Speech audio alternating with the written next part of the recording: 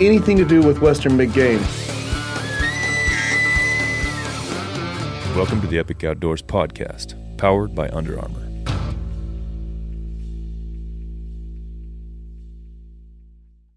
Hey everybody, Jason Carter, Adam Brownson, Josh Pollock coming at you from Southern Utah. This is going to be a pretty awesome episode. Before we get started, though, we want to give you an update. We are doing the Devon's deals, right, guys? We're doing those Devon's deals. Yeah. Yep. So you better get in here fast. You better call us 435-263-0777. If you want anything Vortex, call Devon.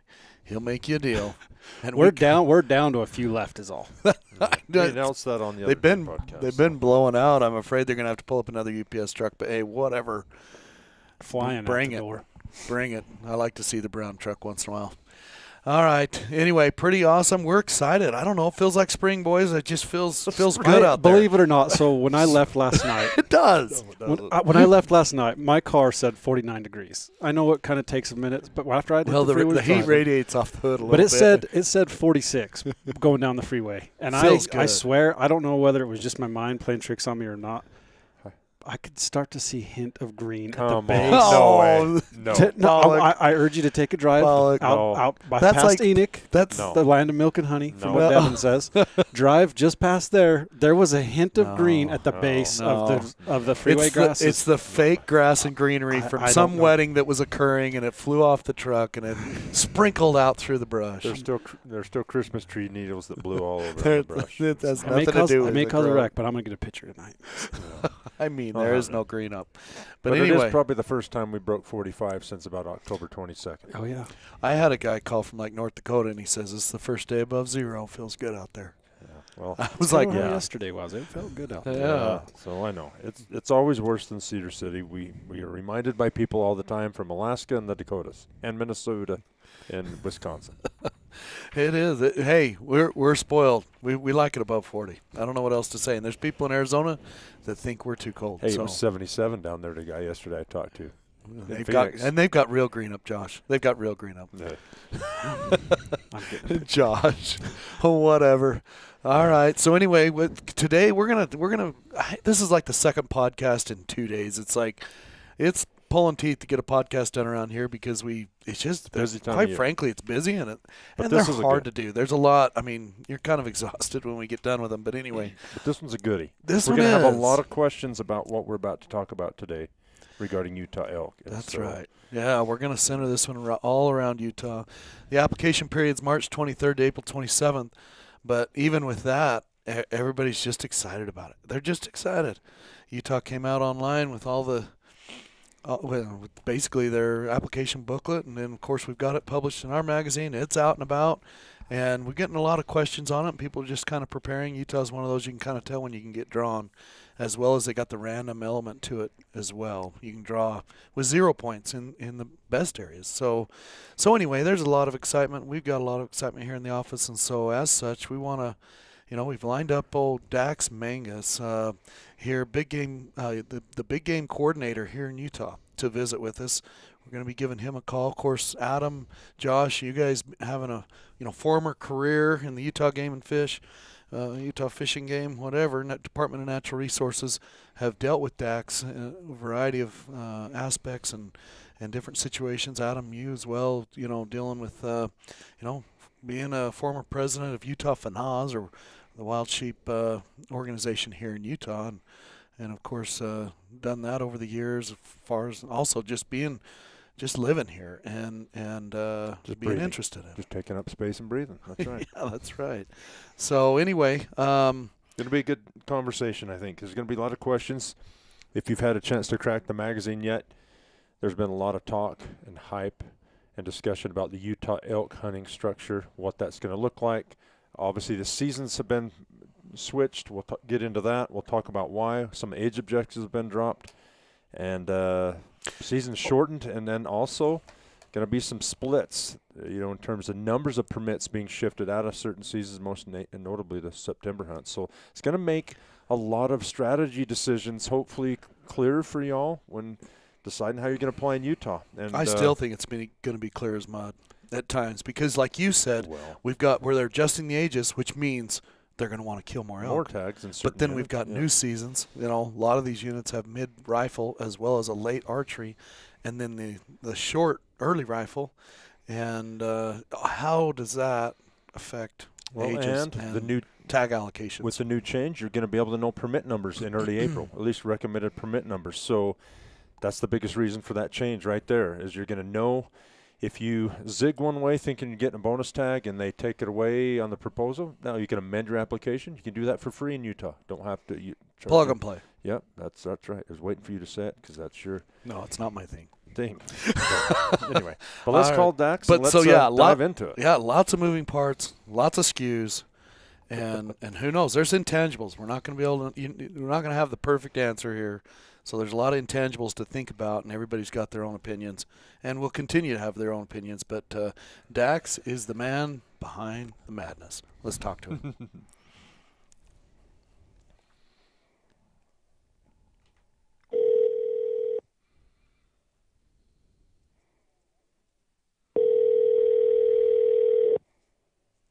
Hello. Hey, Dax. It's Jason Carter, Adam Bronson, and Josh Pollock. How are you?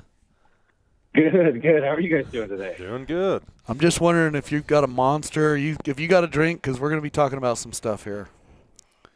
Oh, man, I saw the text you sent me with everything you wanted to talk about. So I got a big drink, and I charged my phone, and I've got 3 pages of notes. All right. 3 pages. Gee, maybe we just start going through your notes.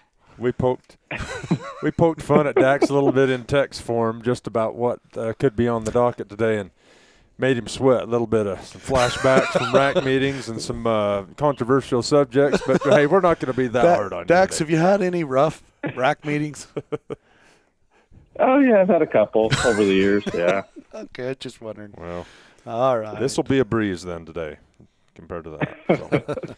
But, well, we appreciate you taking time to be with us today. I think maybe before we've introduced you already as the big game coordinator for the state, and want to just maybe have you spend a few minutes before we dive into talking about some of the things we've got teed up with you today. Talk about yourself, your background, where you came from. We've all known you working for the division for, a number of years, 15 plus or 20, whatever it's been. I'm getting old, so that means Dax is getting old. Well, he was young. I remember when he was young. Yeah, so tee all that up, where you're from and where you been and how you got there. All right, yeah. Oh, it's true. I do have known you guys for a long time. So I'm a Utah native. I grew up in Utah. I grew up in southern Utah in Santa Clara, just there on the west side of St. George. And love southern Utah. I grew up. My dad loves to hunt. I think my dad loves to shoot more than he loves to hunt. My dad was always super into building rifles and reloading and all that type of stuff. And I grew up hunting and we loved it, but we were kind of your typical general season Utah deer hunters. Like we'd go out, we'd hunt on the Pine Valley and we'd shoot like the first 2 point we saw. And I thought it was awesome. When I was 14 or something, I was like, wow, this is the best. I love it. And so I grew up doing that and loved it. And when I got in college and moved away from home, I started thinking, I found a big deer shed. And I held it up to all the little 2 points and 3 points we've been shooting over the years, and I was like, "Oh, I want to shoot a buck like this." Mm-hmm. So when I started going to college, moved away from home, I started putting in for limited entry hunts and started getting a little more serious about hunting. I think I probably only identify as a trophy hunter. I'm not like killing 200-inch bucks every year or anything, but I love to hunt. It's important to know what you identify as, by the way. It's important to know what you identify as. I'm glad you're not killing 200 inchers. I can finally pass like the Forkies and the yearlings, but I still I have a hard time passing like a 24-inch, like 160, 170 buck. Those are my curse. I struggle with those. So, yeah. But I went to school at Utah State. Got a couple degrees in wildlife biology. I actually met Adam first. I was working for the BLM in Kanab, and Adam was the biologist on the Ponsongot unit, and he kind of had like the dream job. And I talked with Adam about a sage grouse project down there that I was looking at potentially doing for a master's degree. And ultimately, I decided not to do the master's with the sage grouse down there, and I did a study looking at elk on Deseret Ranch in northern Utah. And that was more aligned with what I was interested in, and ended up being a really cool experience. It's the biggest, largest private ranch in Utah, and there were a ton of elk on there, and it was a really cool place to study elk and work with wildlife. And so from that, I ended up going to work for the division, and I was out in the northeastern region. I've been in the northeastern region. I was out there for about 15 years. I was the biologist in the Book Cliffs unit. And then I was the biologist over, kind of like the lead biologist over that whole region. And then I became the big game coordinator just last year. I've only had that job for not quite a year now. Well, 15 years has flown by. I remember those days in Kanab. I was pretty green back then too. So what I gathered out of that whole story was when you said dream job and sage grouse in the same sentence. They can't go in the same sentence. No. That's how you know you've got a true bio on the phone. So he switched to something cool like elk, because I always contended that if it doesn't have 200 inches of bone on its head, why do we even worry about it?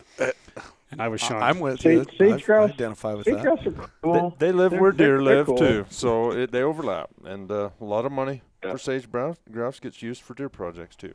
That's a good point. That's true. Anyway. Yeah. But I just wasn't passionate about them. They're cool birds, don't get me wrong, but maybe if they had little antlers or something, I think they were cooler. But well, that's good. You're Utah native. You're now in, obviously one of the lead positions within the state agency, Utah Division of Wildlife Resources, and that's partly why we wanted to have you on here today, so that we could talk, about a few big game issues. Maybe before we get into kind of what we really wanted to talk about today, which was a lot of the changes with the elk management plan and direction and the implications of seasons and tag numbers and splits and all that, which we'll get into a bunch in a little bit. Let's talk a little bit about the current status, in Utah. We've recently, obviously, the agency's released a shed hunting closure until May 1st in response to, a big winter that Utah hasn't seen for quite a while.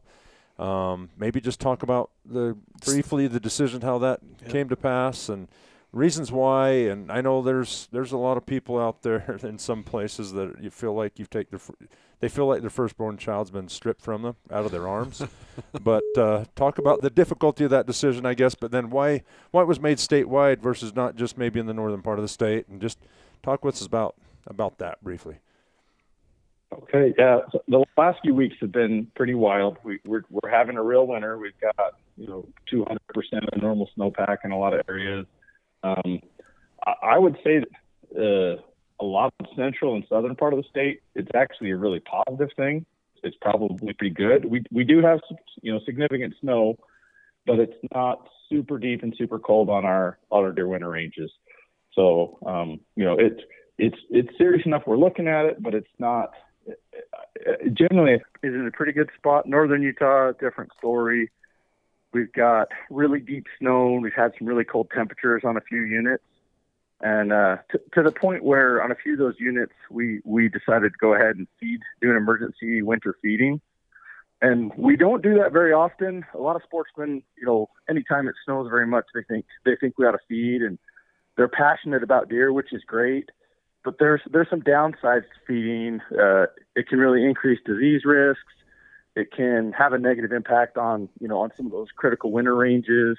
It can change deer behavior and migration patterns. So we really look at it hard and take that stuff into consideration before we make a call to feed. But we hit that point. So in Rich County, I know at times the Game and Fish doesn't generally don't want people out just randomly feeding animals either. Hay bales or whatever. Yeah, just because they're doing it doesn't mean, hey, everybody help us out and start chucking stuff out in your backyard. Maybe talk about that. I mean, obviously deer have to learn how to digest some of that stuff, and maybe even can't digest some of it. Maybe, what do you have to say to that as far as people out wanting to just feed deer in their backyard?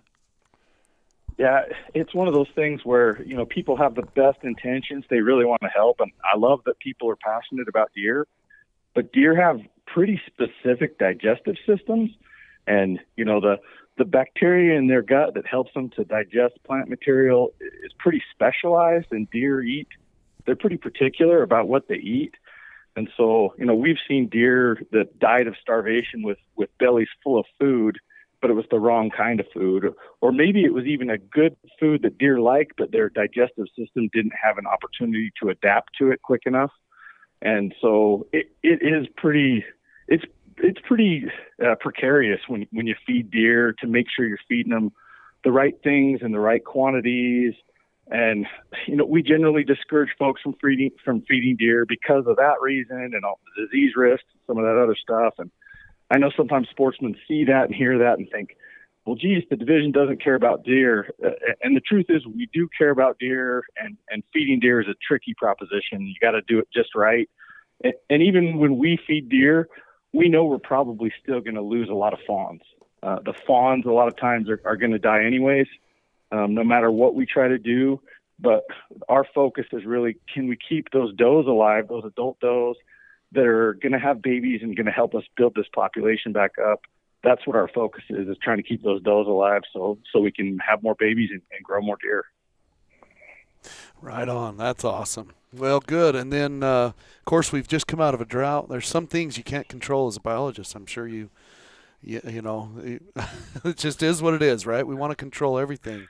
And coming out of a long drought spell, and then all of a sudden we're dumped on by, a load of, snow and cold temperatures, like you said. It just, sometimes you wonder if you can win. But anyway, we're grateful down here in southern Utah. So is the feed mixture something like, let's say, some galas or some corn, pumpkins? I don't know. What do you feed those things? Come on, Dax. You don't even have to answer this if you don't want to. Right, Go ahead, next Dax. question. Dax, what do you got for us? I was just going to say, we spent the last 5 years praying for moisture, and now we got it, but we got it all at once. Yeah. And because of that, especially in northern Utah, everyone's looking at these animals struggling in deep snow, and deer antlers are starting to drop, and folks are wanting to go pick them up. And this week has been pretty crazy. We've been watching it, talking about it. We had some meetings. We had a meeting with folks from Wyoming, Colorado, Nevada, Idaho, New Mexico, and Arizona to talk about shed antler gathering, folks that hunt sheds in those states, and what they do and how it's worked. And because it's been on the radar, especially since we started feeding. Folks are just thinking we got to do something about shed hunting. And we did an emergency shed antler gathering, shed hunting closure back in 2017. And I don't know if you guys remember, we closed just some portions of the northern part of the state. And then a couple days later, we expanded it and closed the rest of the state because a bunch of folks from southern Utah got super concerned that everyone from northern Utah was going to go hunt sheds in their backyard. And since that happened in 2017, Wyoming had some restrictions, some shed season dates and stuff in western Wyoming. They've expanded those. Colorado has shed seasons in western Colorado, and Nevada has shed seasons in eastern Nevada. And so now at this point, if we don't close the season statewide, you're faced with, potentially you're going to have, all of western Colorado, western Wyoming, northern Utah, and eastern Nevada in your backyard hunting antlers. The popularity of shed hunting has just gotten huge to the point where, in order to avoid that crazy swamping and having, just having everybody in the one or two places that are still open, we made the decision to close it statewide. Crazy. Well, before we dive into a little bit more, and the bulk of our podcast is coming up, and I'm going to veer from the script just for a second, but maybe talk about the effects of drought, predation, not just feed, but predation, antler growth, fawn, recruitment, things like that. Maybe just briefly touch on that, because you've dealt with it, Dax. You've dealt with it for 10 years. The last 2 or 3 years, especially specifically, growing deer has been tough in Utah. Maybe just touch on that. Yeah. Well, we have a really active deer survival study that we're working on in Utah. We've been working on for about the last 10 years. And we have a bunch of GPS collars out on deer. We have more collars on deer than any other state by far.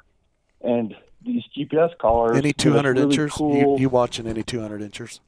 They've already shed. We had a 200 incher collared in northern Utah, and he actually got harvested this year by a hunter. So. Jeez. That's terrible. Yeah. Did you cite him? He had to have done something wrong, Dax. The funny thing is the guy who killed him was like an old timer driving an old pickup. He was wearing suspenders and classic. You know, love it. Woodstock. Ran into him. He had it loaded whole in the back of his truck, and it was skinned out up to the neck. You know, wasn't saving the cape or anything. Got to the collar and didn't know what to do. Yeah, he came to our office and said, "What do I do with this?" Yep. Oh, wow, that's awesome. All right, we'll keep going on the collaring and whatnot. Yeah, so we're following these deer every year in December, like before we really get into the winter. We catch a bunch of deer. We measure the weights of the fawns. We look at the body fat on the deer. We take a couple different measurements that lets us estimate the body fat percentage. And one of the cool things we've learned is that, you know, we were always focused on doing habitat work on winter range because that's where they die. And one of the things we learned was if they don't come into the winter in good condition, it doesn't matter that much. Like if our deer come into the winter range fat with heavy fawns, their survival is going to be a lot higher, whether we have a severe winter or a light winter. So we were learning that even though they die in the winter range, what happens in the summer matters maybe more than what happens in the winter. And so we're trying to focus on doing more habitat work on summer range and get them to the winter fat. And then some of that stuff that we can't control as much, you know, if we have a giant storms and big cold snaps, you know, the biologists try hard, but there's some things we can't control. A fat deer can weather the storm, so to speak, a little bit better. So, yeah, I don't think any of them are gaining weight in the winter. Maybe on like our extreme southern units when they get like a cheatgrass green up, but pretty much nowhere else in Utah are deer gaining weight in the winter. So it's just a matter of, you know, can they come in heavy enough that even though they lose weight over the winter, they still can survive? Josh says he's seen green up right here. Oh, I did. I'm going to get a picture. He said he saw green up, and we're just like, come on. We're not talking about your flower bed under the eave there at home. You know where Josh lives, Dax, and it's not, how should we say, it's not the banana belt of southern Utah. We'll just call it that. So he claims that last night, driving home from Cedar City to that blessed valley, he saw green up. And we're really struggling. We're wondering what he had to drink, and B, whether he should have been driving. Quite frankly, he's a liar. Man, better get his eyes checked. But he said he's going to document it tonight, so tomorrow we'll find out. As a biologist, I wonder if he was even doing the accurate counts, or what if he was seeing bucks and does, and if any of it is accurate. Anything he ever do is accurate. He said there was a tinge, but maybe, hey, just before you leave town tonight, clean your windshield and then drive home. Now you guys know the true story while I was asked to leave. So anyway, Dax, well, back to just maybe tie up what we just talked about going into the winter well. I think if there's one hopeful silver lining going into this winter, which we're experiencing, you know, throughout all of Utah, but again, much more severe up north where it's been colder longer and deeper snows, is that our monsoons the last 2 years, our deer have been going into the winters really, really good. It was off the charts wet from July through, you know, let's call it October last year. 2022, and, you know, from your standpoint, you know, I'm sure you would agree, and that hopefully heavy fat deer is going to help. And you probably have exact figures, but that should hopefully minimize, you know, hopefully the losses we might see unless things really take another turn for here in the next 6 weeks. Yep, you're exactly right. So, unfortunately, our deer were not in quite as good a shape on some of those far northern units, like the Cache and like the south slope of the Uintas, which is where they're having some of the harder winters. But the rest of the state, the deer were fat, the fawns were heavy. You know, I'm really optimistic that they're going to do well. One of the other cool things with this study, you know, we can look at things like that and kind of have an idea, you know, make some predictions about what kind of survival we're going to have, which is helpful and useful. We love being able to have data that's current from the units where we're making recommendations rather than, you know, citing old studies done in Montana or Colorado when we're trying to figure out deer survival and that type of thing. So it's been a game changer. One of the other parts of the study has been, you know, when an animal does die, and the collar stops moving, it notifies us, you know, it sends an email from the satellites, and our biologists go out and respond on the ground. And on some areas, we found that we had more predation than we had previously thought. And so we've changed our cougar management on a lot of units. We've converted a lot of units into predator management, where there's essentially, no quota on how many lions can be killed on those units. And we're using the data to do everything from direct, how we plan our habitat treatments. We look at the movement patterns to identify migration corridors and try to work with UDOT to get highways fenced in the right places and over, crossing structures. And we've been using it to identify units where predation is more of a limiting factor than we previously thought. And we're making changes to how we harvest predators so we can try to grow more deer. And I know that lion management, I mean, just from layman's terms and guys out on the ground, in the field, has worked in some cases. We're hearing about a number of, big deer, which is what sticks in my mind, versus other years in even general units. And not necessarily going to vet that all here on the podcast, really? But we can. No, I'd like to know where you're talking about. But anyway, pretty impressive. I want some photographic proof. We're talking photographic proof in here. I'd like to see Hey, I'm not this. a liar. So pretty impressive. That's enough, Josh. Pretty impressive anyway, and maybe you've seen that as well. I mean, I'm sure you kill some lions, in the short term, you're gonna have less deer die. That's what's gonna happen. Yeah, and it helps our populations that might be struggling to rebound quicker. Die-offs, having deer that die sometimes because of a hard winter, I don't know if there's anything you can do that's ever going to completely eliminate that from happening. Right. But if we are doing the right habitat work and we're managing predators, they can bounce back quicker. So it's a great time to be working for a fish and game agency in some regards. Like, it's really exciting. It's the coolest information that's given us ability to do, real world on the ground management to try to grow deer. Things aren't perfect. We still have units that are struggling, but I feel like we have good information and we're doing the right things in the right spots to put ourselves in the best situation we can be in. Public scrutiny is always fun too, right, Dax? Yeah. Oh. We have a lot of passionate folks out there. I have to remind myself sometimes if people didn't care. That's right. We wouldn't have jobs. That's if right. nobody cared, we wouldn't have jobs. So today's February 9th. Are you seeing major winter loss to this point? No. So not yet. I think, like I said, most parts of the state we're in a pretty good spot. We have seen a few fawns die of malnutrition. They die first. You lose fawns first. We've seen just a few fawns die of malnutrition in like the extreme northern portion of the state, like Cache County, Ridge County, Summit County, Morgan County, like our higher elevation winter ranges where it's typically colder and we have deeper snow. We're seeing a few fawns start to die there. And that does correlate with other years when we've had bad winter loss on fawns, unfortunately. So I think we're going to see some fawn loss probably in those highest winter range, coldest parts of the state. The rest of the state, we're not seeing it yet. Well, and obviously the next 6 weeks will probably tell how severe that gets or how much worse it gets. Fortunately, we're in a slight warm up. It's not the deep freeze it was.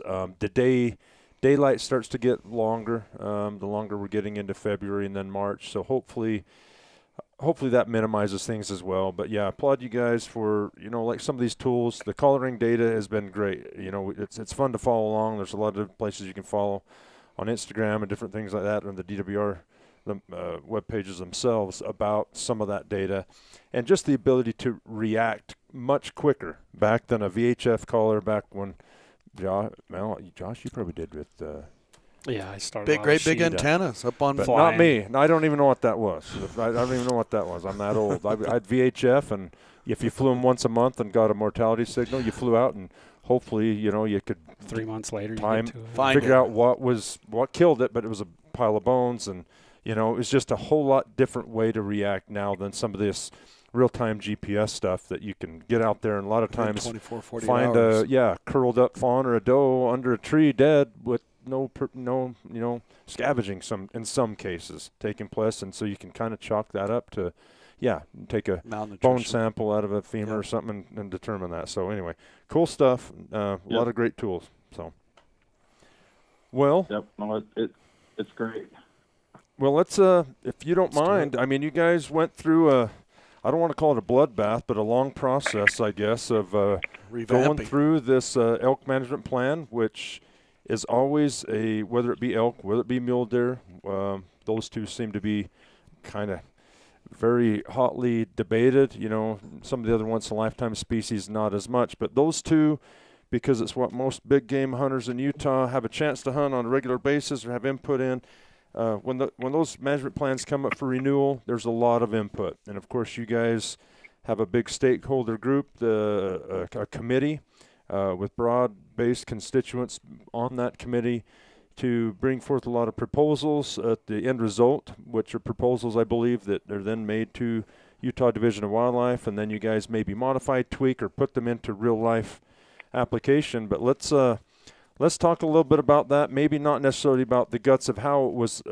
amended, but just let's talk about some of the highlights of this new change moving forward for this next 5 or 10 years, and then when we get to those specifics, we'll talk about, all right, what's the implementation going to look like in terms of some of these bigger changes, you know, at least in even my lifetime for an old duffer. You know, there's some bigger changes back from when Jason and I first, you know, they first started drawing 5 limited entry elk tags here and 10 there. It was like, well, just let them hunt right in the rut. That's cool. Put them right in the rut. And it just, frankly, that's honestly how it started, and they never got moved. And then archery hunts got put right before that whenever we could add a few permits, and muzzleloaders right after that, and then some late rifles after that. And it's just kind of created that. Now here we are. From that system. Yeah. And we're 20, 30 years now, you know, into a system that I realized a lot of people have points and invested into it.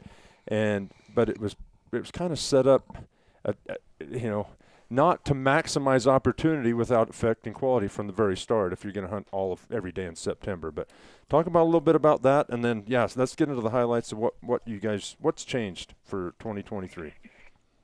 Okay, yeah, there was a lot of stuff. You know, one of the things we spent a lot of time on was general season elk hunting in Utah, and I'll just tell you what changed there pretty quickly. But that was a big driver and was a big part of a lot of discussions, just because our general season any bull permits, they were just selling out quicker and quicker and quicker every year. You know, just a few years ago, you could buy them, you know, even a month or so before the hunt started. And then after COVID, it just flipped a switch and they would sell out in a few hours. So that was one of the big changes we did with general season. Our general season elk units, we added a few units that were previously limited entry units, or portions of limited entry units into our general season any bull hunt. And we split the rifle hunt on that any bull hunt into 2 hunts. Instead of 1 13-day hunt, it's 2 7-day hunts. The first hunt has a quota on it that's a little less than what we used to have. And then the second hunt, there's no quota. So it's an unlimited over-the-counter rifle tag, but I think success rates are going to be super low. It's designed to be an opportunity hunt rather than like a quality type hunting experience. So that's probably the big change to general season stuff. We still have a spike hunt that overlaps on our limited entry units that we manage for, you know, bigger branch antler bulls, older branch antler bulls. But that's probably the big change for general season. So for limited entry, and you touched on it, the big thing that everyone wanted was, you know, rut dates. What are we going to do at the rut? We do more rifle rut hunting in Utah than any other state. You know, there's a hunt or two here and there in some of the other states. You know, if you're like in the Jarbidge in Nevada, or up in like the Frank Church in Idaho or something, or, you know, a few special draw units in a couple states where they have, you know, a September rifle rut hunt. But in Utah, we had, you know, September rifle rut hunting, and it was a substantial percentage of our overall output on our limited entry units, and we had it pretty much on every unit. And we spent a lot of nights in that committee, you know, saying, do we keep doing this? And there was a lot of arguments, you know, and there's different perspectives on it. Some folks were like, you know, well, the system's been this way for 20, 30 years. A lot of people have a lot of points. This is what they want, you know, and then other folks were like, well, this isn't right. If we, you know, hunted elk with a bow in September the way the good Lord intended, we could give way more tags, and, you know, and everything in between. Ultimately, what we ended up doing was something of a compromise. So we extended the limited entry archery elk hunt. It starts 4 days later, but it ends 4 days later. So 4 more days kind of into that peak rut time frame. And then that rifle hunt, we still have a September rifle rut hunt, but instead of a 9-day hunt, it's a 5-day hunt. So, and it's only 5 days, but we were looking at the harvest data, and about 3/4 of the hunters harvest within 5 days. So, and the folks who aren't harvesting, I would imagine a lot of those are folks who have opportunities to harvest, but they're just maybe being really selective. So it's a 5-day rifle rut hunt now. The archery hunt has more rut dates in it, and then we changed our weapon splits too. So it's kind of a compounding effect there. Now those early rifle hunts will only be 10% of the overall limited entry permits we give on a unit. So 25% of the permits will be for archery, 15% for muzzleloader, and that's not a change from what we've done in the past. And then 3% are the multi-season, where the folks that draw those, they can hunt all of the available seasons on the unit. And then that other chunk of tags, so 10% of the overall permits will be for the early rifle, 30% will be for a mid-rifle hunt that takes place kind of in early October, and then 17% will be for that late rifle hunt that we've had that on a lot of units for a lot of years. A lot of units didn't have the mid-season hunt and we've added that mid-season hunt to almost all of our limited entry units now. And then what's the remaining balance that's going to the late archery? So the late archery hunt is kind of experimental, maybe I'll call it. And it's kind of a little one-off thing. We made the commitment in the plan that we're gonna start with a really small number of permits, like 1% of the number of permits available for the whole unit, with a minimum of 5. So on most units, it will be 5. We're going to recommend 5 permits. So 4 resident, 1 non-resident. Yeah. Gotcha. And the only hunts that will have more than 5, I think, will be like the Manti and the Wasatch. It's 1% of the available permits for the unit. With a minimum of 5, and those are like add-on permits. They're not part of the other the other percentages and breakouts of permits. This late archery, it's a couple weeks in early December. They're kind of an add-on experimental type hunt. Gotcha. Well, yeah, and that so you've gone, you've when I say you, the state of Utah. This is obviously a collaborative proposal that then went in front of the regional advisory councils and ultimately the wildlife board, and now was approved and ratified and in place for 2023 applications. So you've got the archery hunt, a 5-day early rifle, I believe 12-day muzzleloader hunt followed right after that, a very short break of a few days, and then I think October 7th you've got a mid-season rifle hunt. And then early November, you got the traditional 10th to 18th or whatever it is. November 11 to 19. 11 to 19, late rifle hunt. And then the late archery. December 2nd to the 17th. Yeah. So. And that's interesting because initially when they were talking about it, everybody was talking about there's just rumors that you could give a couple hundred tags on some units and not do a lot of damage on that late archery. And quite frankly, people were a little nervous. Those elk can be vulnerable in some of the units, and it could be a pretty incredible opportunity, really, in some of the units. And some of the units that'd be tough to kill an elk, Yeah, but to put people's mind at ease, that 5. It's going to be a very, like you said, it's almost experimental. They're easing into it. Get a few years of data before you know whether, hey, this is truly something we can add even more opportunity of and have very little effect on the resource or not, or that's 100% kill, and it's not it's additive. It's not just kind of people out there chasing elk with sticks and snow and not killing anything. So you'll learn something. There is a lot of seasons. There's a lot of seasons. There's no question about it.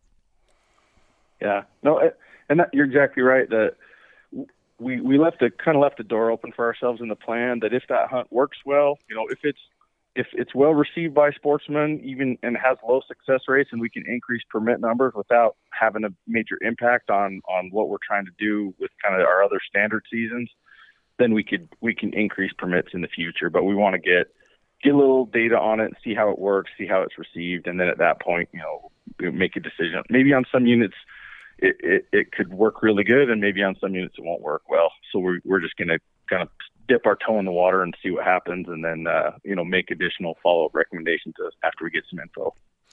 One other thing I wanted to bring up as well is the age objectives were altered slightly in the plan as well. Could you go over those 3 age objective categories now? I believe, that and what they went from to what they are now. I know the very highest age objective got lowered, I believe, a full year and may have the biggest impact. But could you go through those age objectives for each unit and what an age objective means, what we're talking about? And even with slight adjustments in the age objective, that could mean quite a difference in tag numbers, quite a difference, because to drop a full year might be pretty significant.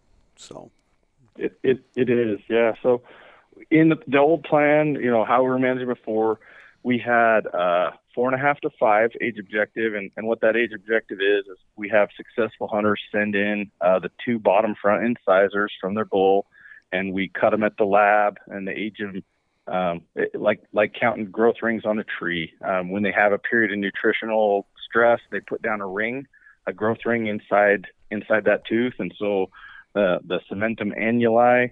And so we'll send the teeth in from successful hunters. Folks who draw a tag are given a little envelope, and we ask them to send us in teeth.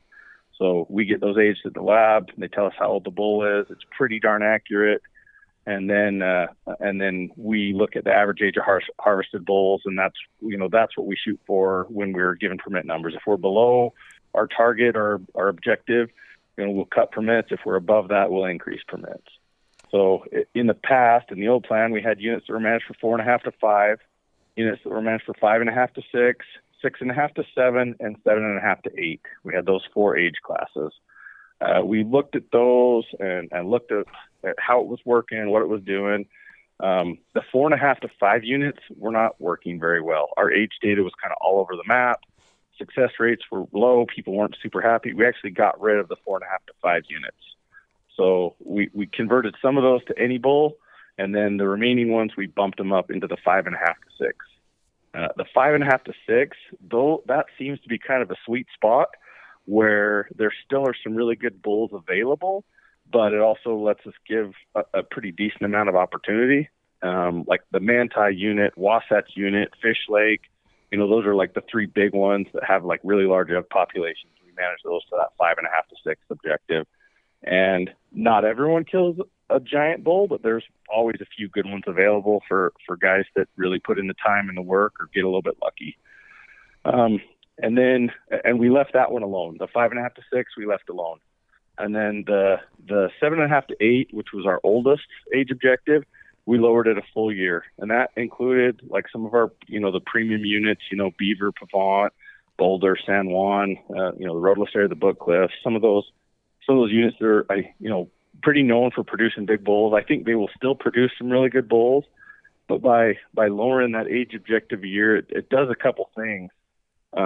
It's going to allow us to have a more productive elk herd on those units, and it's going to allow us to give more permits to bulls.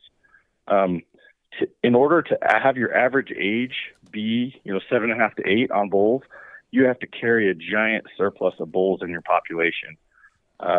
Most bulls, and this is pretty interesting. We looked at this big study, over 5,000 elk that were scored, Boone and Crockett score, and age taken on them over a 20-year period from Montana to Arizona and all in between there. And the average bull scores 320, and it's there by 7. By 6.5, it's like 90% there, and by 7 years old, it's a 320 bull, which is kind of interesting. Like the average guy in North America is 5'10" or something. The average bull elk scores about 320. And that's at their prime. You're figuring prime is 7. Yep. Prime is 7. Yep. And there's exceptions. There definitely are like individual animals that sometimes grow more after that age. But generally, on average, most bulls are about as big as they're going to be by 6 or 7, and that is about 320. So, a 400-inch bull is a real, exception to the average. And for every 400-inch bull, there's probably like a 260 bull out there too. But kind of on the opposite end of that spectrum. That at prime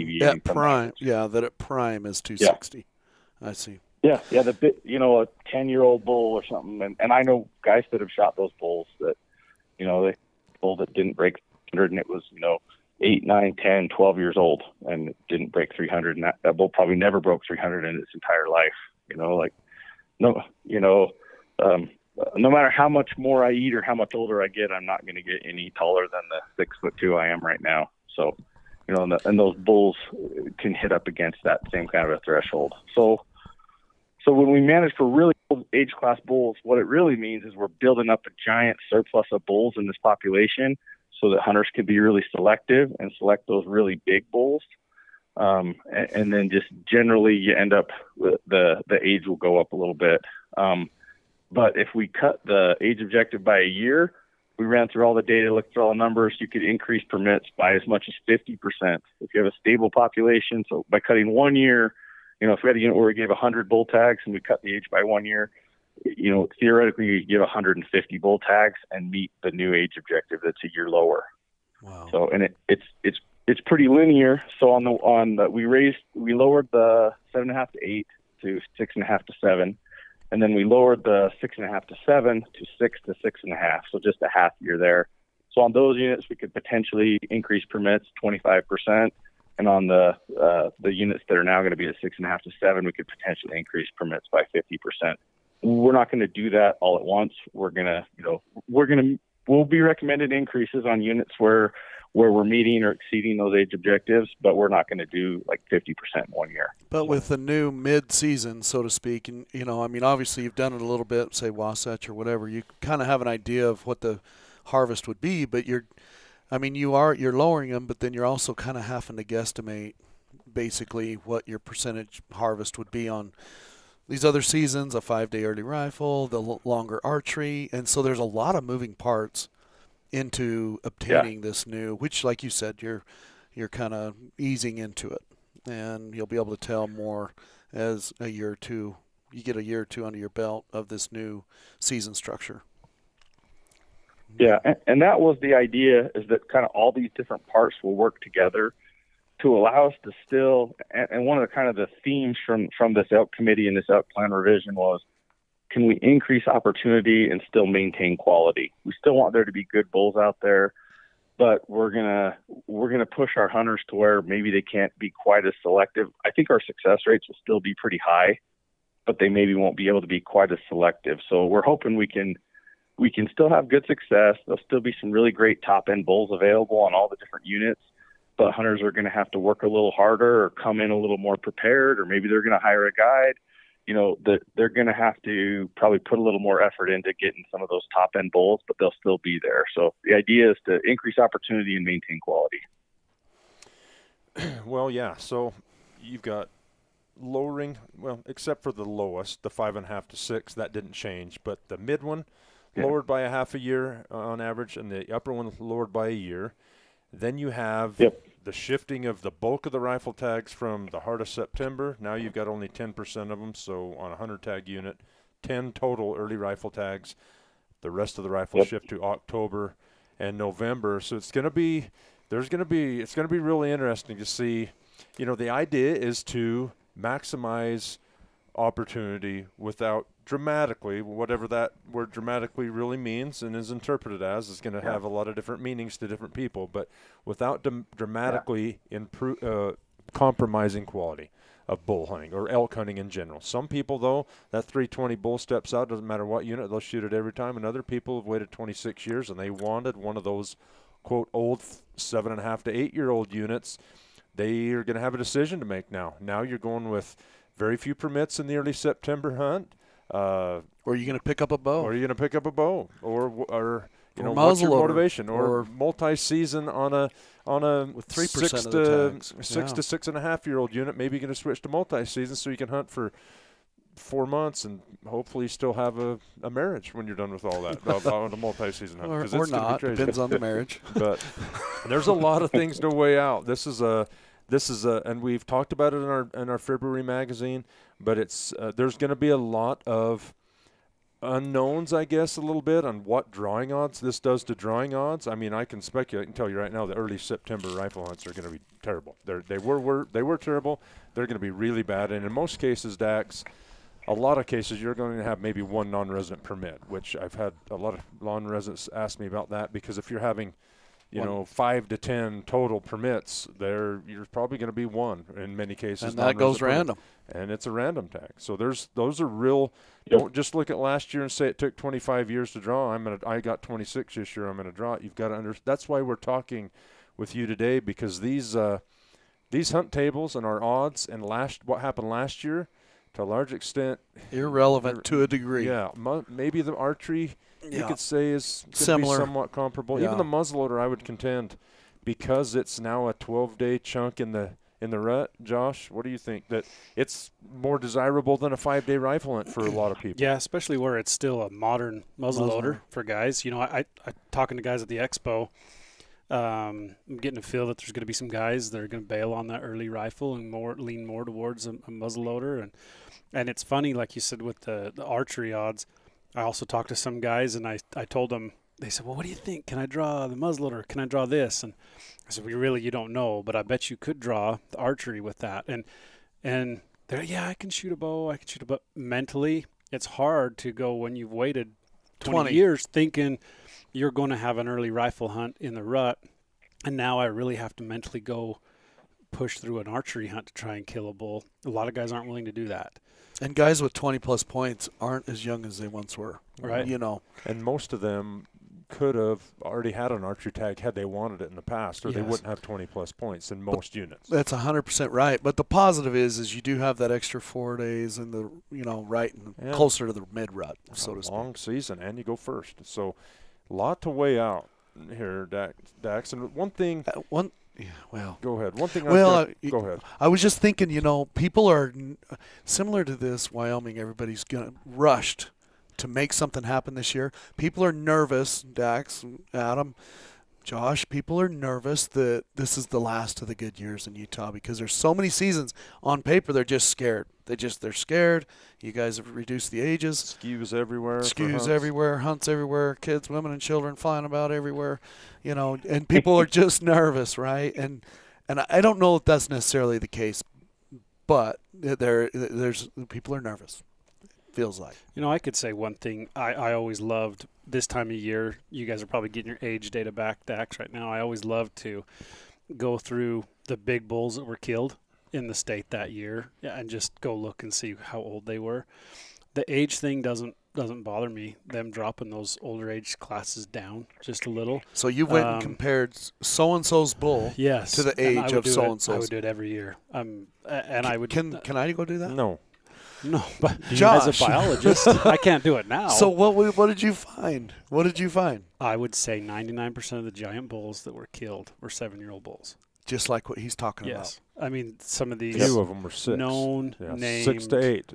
Usually not 9 or 10 or 12. Like No. Known named bulls were 7 years old. The named bulls. Yeah. The special bulls. 6, 7, 8. That's where your biggest bull. And it surprised you how many of them are only 6 or 7. But I know these guys in Nevada picking up sheds. They picked up 4 or 5 or 6 sets of 400-inch sets that one bull threw over the course of his life. Now he's 12 years old or whatever. So like you said, Dax, it may continue to be that big, and maybe there's a length of, quote, his prime being 4 years beyond 7 or whatever. And there's also differences, I think, across state lines. I mean, in Nevada, as a general rule, has lower statewide elk numbers than we do. So from a resource consumption standpoint, I mean, they got maybe more to go around for elk in places than like Utah. A lot of ours are at objective or above objective, and so you got areas with low elk numbers in certain places. Not all in Nevada is like that, but I would say densities has something to do with that as well. In places versus stuff where it's over objective, and you can't just keep growing more elk. So when you grow more elk on top of more elk, usually there's not as much to go around. I've always heard that 320 was the number, but I guess I'm starting to believe it. I don't know if I believed it before. It's 3, over 5,000 elk over 2 decades that were scored and aged, and the average bull was right at 320. So it's a pretty big sample size. This isn't like 10 bulls scored on one ranch or something. We're talking 5,000 bulls over 2 decades. Yeah, pretty crazy. Well, and I guess one thing that, and this gets into the rationale why Utah moved its application season or application period from March 23rd to April 27th. It seems like perfect timing. I know you, and we got it even when I worked for the state. People wanted to know what permits they were giving, and if they ever got cut a bonus tag or something crazy got dropped, they would have amended their application had they known that was going to happen. Well, now you're going to be able to do that. Now it's going to take some vigilance on the part of of everybody this year. And maybe we'll get into that, Dax. When you anticipate, I believe it was posted maybe early April sometime that the proposed permit numbers would be out. To be able to analyze those through the month of April, I know there's going to be some public meetings and there could be some adjustments and all that. But what we're talking about now, you're going to be able to, see what's proposed and add that other layer of information before you have to pull the trigger and apply by April 27th. Yeah, you made a great point. There's a lot of changes. There's a lot of new stuff. There's a lot. It's going to be a little wild for a couple of years till everything sorts itself out and we can kind of wrap our heads around it again. But I really think this is a good thing. I'm really excited about this new timeline where folks are going to be able to at least see proposed numbers before they make a decision. One of the things that's tricky that we're always trying to balance is we want to use the best available data and information, the most current stuff we have when we make hunt recommendations. And we've got antlerless hunts that go into January. We got guys that are doing elk survey flights right now. We're still waiting on tooth age data from some of the bulls on the late hunts. We've got our buck to doe ratio information compiled and stuff, but we're trying to get all these different pieces of data together so we can make the best possible recommendation. And it takes time. It takes a minute to get all that information from all those different sources. And so, we've got to balance that with everyone who wants to be able to put in early and know their results and plan their vacation and all that. And so it's a little tricky. I feel like we're getting better. It still might not be perfect, but we're getting better with this new timeline. What we're going to recommend will come out the first week of April. So first week of April, the presentations will be available on our website, the tables with the proposed permit numbers. That's all going to come out the first week of April. Second and third weeks of April, we'll have public meetings, in the 5 different regions of the state. And then the first week of May is when the wildlife board will meet and decide. So their final decision will be made after the draw closes. But typically by the time we've gone through, those different regional meetings, if there's a big appetite to make major changes, you typically know about it by then. There might be a change or two in the board. You never know. And we do have a board that sometimes makes some big changes at the last minute sometimes. But at least you'll have a better idea of what you've had in the past when you had to submit an application before the proposals even came out. Well, and my suspicion is now that the Wildlife Board knows that there's even more eyeballs on the proposed permit recommendations, and they go through the rack. If there's not, like you said, some compelling, overwhelming shift to, hey, we can't do this there or whatever, they're not just going to make some wild recommendation after the deadline's closed as much now, because that defeats the purpose of kind of what has been the intended rationale for moving the application period later. So anyway, I know a wildlife board can do what they want. Of course, it has the ultimate say. But I think with that April 27th deadline, them meeting a few days after that, it would have to be something that's like incredibly compelling for whatever reason to totally deviate at that point away from something that's been already vetted hard. Here's the cheat code. Watch the Southern Region RAC meeting. That's right. Southern and Southeastern. Crazy. That's right. Southern and Southeastern. If it goes through as presented, you're good. Yeah, that's probably a good point. Maybe the Southeastern too. But anyway, well. Should we dive into one more thing? Well, go ahead. Yeah, well, yeah, if you were changing gears, then I was going to ask him one more question real fast. On elk. Yeah. Okay, go. On elk. So just so everybody's clear, Dax, let's take a hypothetical 100 unit that is going to have 100 elk tags, big, bold unit. It's going to have 100. Let's go through the math of these seasons. We're going to ignore the late archery. We're going to see there's 5 tags there. So there's going to be 3 to the multi. Yep, 3 tags to multi. Is 10 tags to the early rifle. Is that right? 25 archery. And then 15 tags would go to the muzzle. And what does that leave left? Is 30 that, to the mid rifle. And is it about? And then 25 to the late, or 17 to the late rifle. 17 to the late rifle, and 30 to the mid rifle. So by far the bulk of the rifle permits. Right at the end over of the rut. half of the rifle tags are in that October hunt. Over the half of the rifle. Yeah, right at the end of the rut, right there. Yeah. Did we? And one of the things you guys brought up was like non-residents and how this might affect them. And if non-residents are looking at early rifle hunts, it probably it's a bummer. But overall, a rising tide lifts all boats. If we're able to give more permits because of these weapon split changes, age class changes, season date changes, non-residents will still get about 10% of our permits. That's what we do. That hasn't changed. And so, the mid-season hunt might be the place to look for non-residents that are looking for a rifle hunt. It's your post-rut probably most years. And there'll be spike hunters, potentially general season spike hunters on top of you. But spike hunters, I would say by Monday afternoon, like 3/4 of them have gone home. And it is a long hunt. It's a 13-day hunt, 13-day rifle hunt. So the mid-season might be one to look hard at. It's harder, but still might be one to look at. It's a long season. You're right. And I think the only it is kind of a tail-end rut, post-rut, but it's a tail-end. The number one consideration, and you nailed it, Dax, is you got to realize there's going to be spike and in some case cow elk hunters during that hunt. It is not going to be just 30 elk hunters on a unit in October by yourselves. So that's the number one thing to keep in mind. So pretty interesting. So one thing I was wondering, they're talking about some technology restrictions. And of course, vetting all that out and thinking about that. And, of course, if we limited muzzleloaders, Josh mentioned it earlier. Of course, right now we can use modern muzzleloaders, multiple power scopes. We can dial turrets, whatever you want to do. For the most part, with a few restrictions maybe.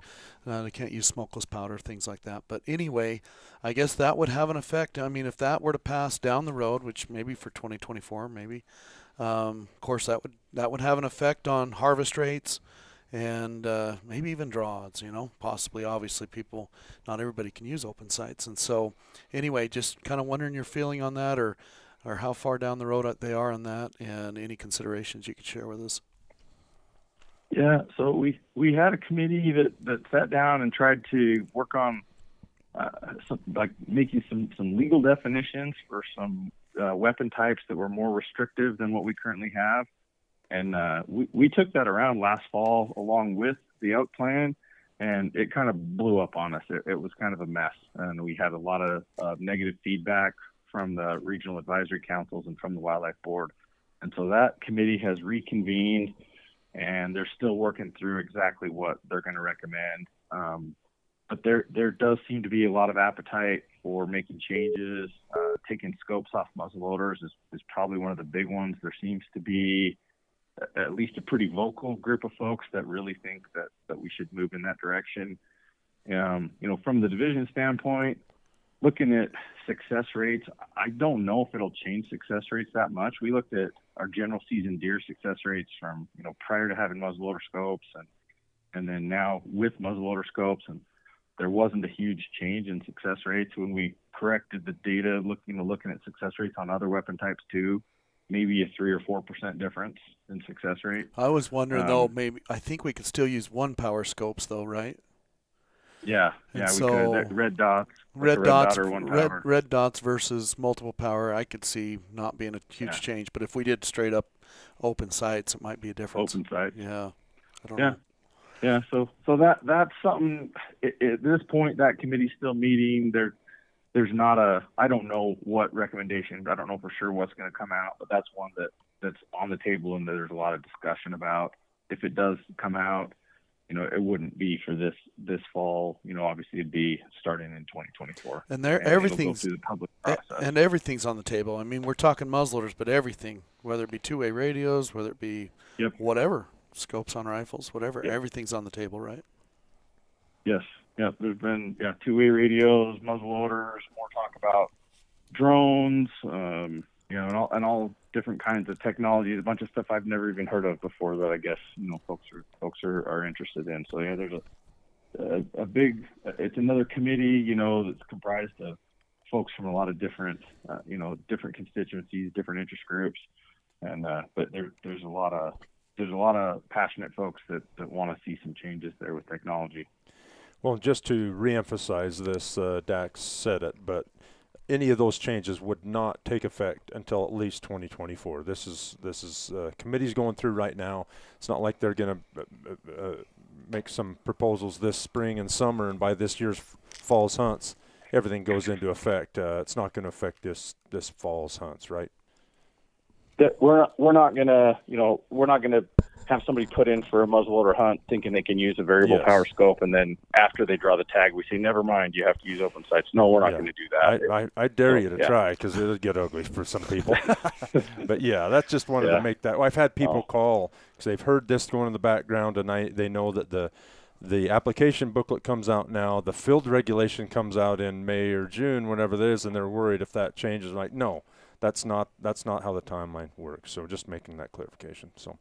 Yeah, there's a possibility they might change something like you can't use, artificial intelligence-assisted glassing technology. Something like that is possible, could change, but they're not gonna change your weapon type out from under you in the middle, in the middle of the application period. We're not gonna pull the rug out from folks or pull a bait and switch on them. We're not gonna do that. Yeah. Hey, Dax, when's the Expo results coming out? He probably doesn't know that. But know what? I am not involved in that at all. Our license do all that. I'm not to apply. They don't let me anywhere near any of that stuff. So. Well, it doesn't hurt asking. We're just kind of excited. All right. Okay. Well, anything else that we didn't cover that you feel is noteworthy, specific, I guess, to the elk plan, which I know we took a lot of time going over? These were the real implications of some of the changes in that plan that people are most interested in. Is it's normally the time everybody's applying for Utah right now in February, so it's natural. Everybody's kind of amped up and talking about it, but they've got a little over a month before they can do that. But is there anything we haven't covered that you feel like is noteworthy, or does that kind of nail the biggest stuff, at least in your mind? I think we got most of the biggest changes. I think the main take-home message from the whole process was we wanted folks to be able to hunt elk more often, but we also still wanted to have good quality bulls. And so that's what this whole plan was focused on. How can we let folks hunt a little bit more often, but also still have some quality bulls? And I feel pretty good about a lot of the different strategies we came up with, and I hope it can help us do that, because I'd like to hunt elk more, and I'd still like to be able to hunt big bulls. And I think that's what most people, when we did a survey, people want more bigger bulls more often in all the units, and when they draw, they want to be the only one out there with the tag. Yeah, what's wrong with that? Dax, come on, you've got the keys, man. We want to hunt 200 inchers by ourselves every year. Yeah, that sounds good, doesn't it? We're working on it, but some of the things we get asked to do are pretty hard to deliver on. Yeah. Well, we really appreciate your time, Dax. I know you're always busy, but it's nice of you to take some time to go over with us. I think it's important, especially this year, because of everything, all the moving parts like we've discussed. So thanks a lot. We'll have you on again at some other point, I guess, with something else. We appreciate it. Okay. Thanks, you guys. Thanks, appreciate Dax. you. You bet. Talk to you later. All right. Bye.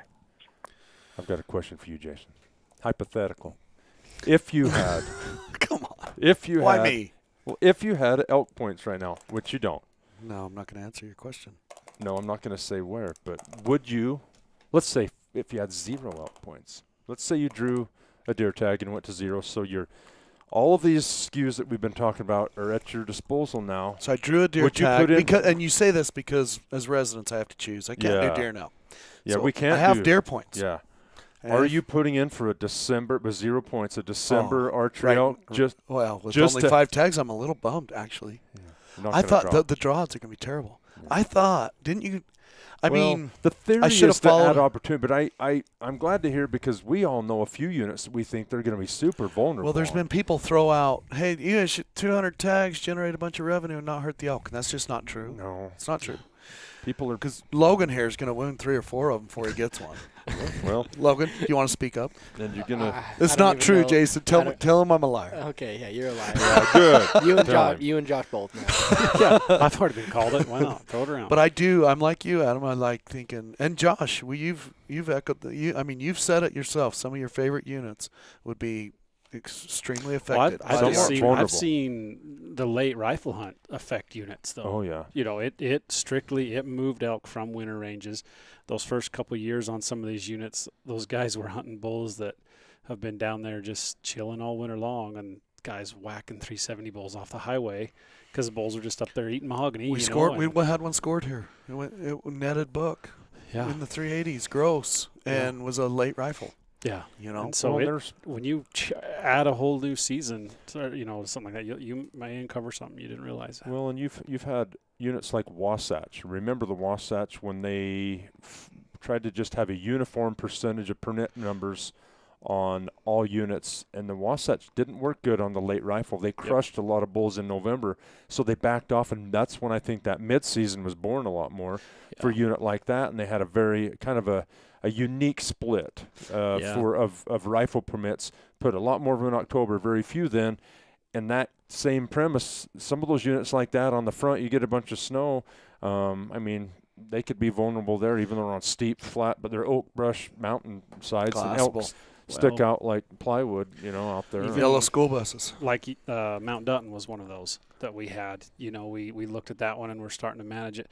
And it historically had the late rifle hunt had the oldest age. If you just looked at individual hunts, it always came in, you know, you'd have an average age of 5.5 to 6 across all the hunts. And then the late hunt would be 8. And Crazy. because you're killing bulls that are coming from the Boulder, the Monroe, Beaver. the Beaver, that are all later, or excuse me, an older age class unit. Those bulls are wintering on the Dutton, and so those bulls are getting killed. And so then at the same time, sportsmen were getting a little fired up about it because you have a bull that makes it. You know, Adam's hunted the Boulder a lot. He knows how thick and flat that is. Yeah. You know, a bull can survive up there, and then he goes and turns into a big yellow school bus on Dutton Right. where it's burnt, Right. nothing 100%. around it. And guys are killing bulls that had kind of made the hunts, and they were hoping next year maybe he'll be in there. And so there are some of those units. I know Dutton's one of those that actually gives a lower percentage of rifle permits in the late rifle The hunt late? compared to the Because it's the an early. incredible late hunt. Yeah, Quite Super frankly, glassable trophy-wise. and- Trophy-wise. Yeah, super glassable. It's not easy. No, but no, elk it's are not. easier to find That's there why I because mean it's not burnt. trophy-wise. Some people Yeah. hate it. You Yeah. get Monroe and Boulder bulls load up on there, and so there's some vulnerability that they've made it, and then all of a sudden they don't. Yeah. They're dead. So there may be some of that stuff that these the percentages we talked about may get shifted a little You bit can on see some a of those few type tweaking of on units. some subtle things on that. Yeah. Uh-huh. But I think the immovable parts are probably the archery percentage, the early rifle percentage, the muzzleloader, and probably that October is probably immovable. Yeah. But then you may get some units that they actually pull a few more from the November rifle and push into October even because of what Yep. we discussed. But those are far more the exception. It'll be interesting. a I few think units. even the October 7th hunt, like that bull I killed, out here. muzzle, right? Muzzle. Yeah, and he came in like we had him on trail cam back in the day, and I mean he would start rutting like September 23rd.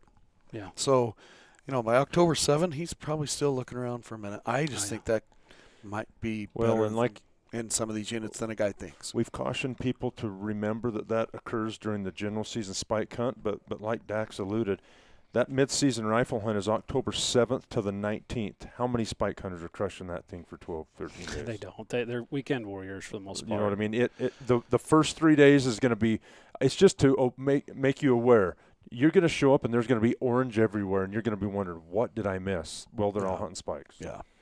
Yeah, So- and some of the units, there's also a mid-season rifle deer hunt, an early season, that's going on there too. So you'll have some deer Yeah. hunters to contend That's with. right. which- Yeah, you got that normally what they doesn't call an happen. early rifle. Yeah, A which couple General deer. days in, Yeah. what is that? Let me see. It When is usually that opener here? Early rifle general deer. Yeah, it usually falls on like the Wednesday, so you Yeah. could see an uptick of guys come in on that Wednesday. That opens through on Saturday. the 11th this year. So if you got the 7th to the You got 10th. 4 days with And then you've got some deer hunters showing up. So there's a few units with those mid-season deer. Not a lot, you know, but there are some. Just something to think about. There could be a lot of guys out, and you've waited that long. You're not going to have it yourself. They're obviously not going to be chasing the same bulls as you are, but they're hunting the same elk. Well, same thing during the archery. You got general archery, you got general muzzle, you got. It's just bringing it to people's awareness because that's a brand new hunt that's never existed. That's right. And you just look at it on dates alone, and you're thinking, well, that's not bad. And then you just got to remember there's other hunts going on. But the biggest portion of guys that hunt general season spike elk hunting are a rifle. So and they're probably hunting the first 3 to 5 days, and they're done. And the second weekend, yes, they'll hunt the weekends, and that's it. Good stuff. All right. Stuff. Well, everybody, Epic Outdoors here coming at you, Southern Utah. We produce a monthly publication, December through June, talk about all the western states, draws, kill percentages, our comments on the units. You can see all the changes and things that we talk about in our February 2023 issue. February issue of Epic Outdoors contains New Mexico, Oregon, and Utah. A little bit on the Nevada guide draw. If you have any questions, give us a holler. If you want to join, go to epicoutdoors.com. You can join on there. It's $150 a year. It gives you unlimited help in whatever it is you need, Western big game. So a lot of other member benefits as well. I won't spew them at the moment, but anyway, you can go check it out on epicoutdoors.com. Well, and if you haven't joined our service, and it's the time to do it. I mean, you still got time to get the January, February magazines out. As we've alluded, we've broken down Utah already in the February magazine. We had all of this information that was passed and approved before we went to print, so you have that to make your informed decisions on Utah, and that is in the February magazine. If you wanted to join, we've got an Epic Member Hunt giveaway going on right now where you can either join or refer somebody that joins and get their name in the hat for either a stone sheep, Alaska mountain goat, Nevada elk hunt, Nevada deer hunt, New Mexico elk hunt, or Utah deer hunt, or an optics package. So keep that all in mind. You can either join online at epicoutdoors.com or give us a call, like Jason said, 435-263-0777. All right, everybody. Good luck. Go out, find some green up. The snow's melting. It's spring. Grass is greening it's up. springtime, right, Josh? Yeah, birds are doing what birds do in the spring. Yeah, anything else? Come on. Don't touch a shed. All right.